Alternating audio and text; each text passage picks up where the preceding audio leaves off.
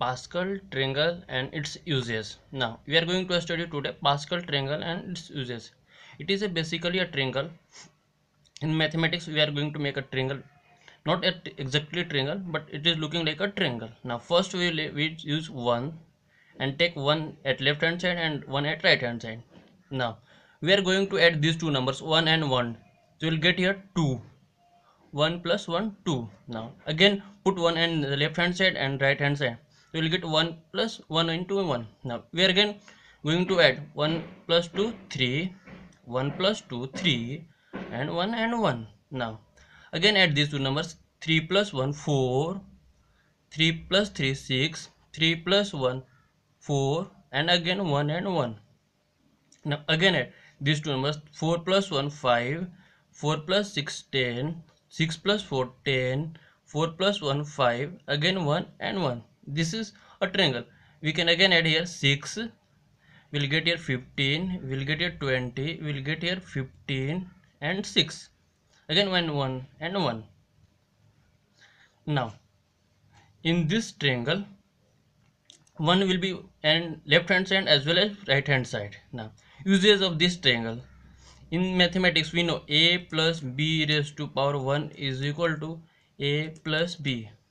Now a plus b raised to power 2 is equal to a square plus 2ab plus b square. Now again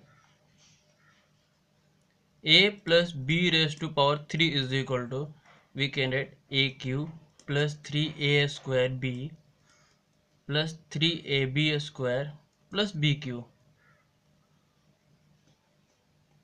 Now a plus b raised to 4, we can write here a raised to power 4 plus 4a cube b plus 6a square b square plus 4ab cube plus b raised to power 4.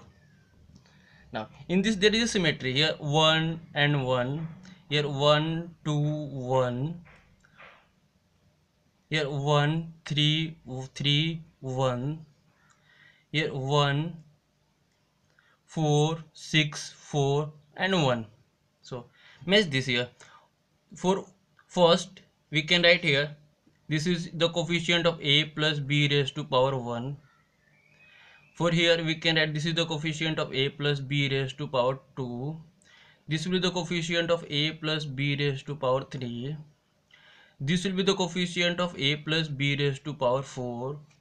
And this will be the coefficient of a plus b raised to power 5. And this will be a plus b raised to power 6. So we can make a long triangle with this Pascal triangle. Hope you will understand these things. Thanks a lot.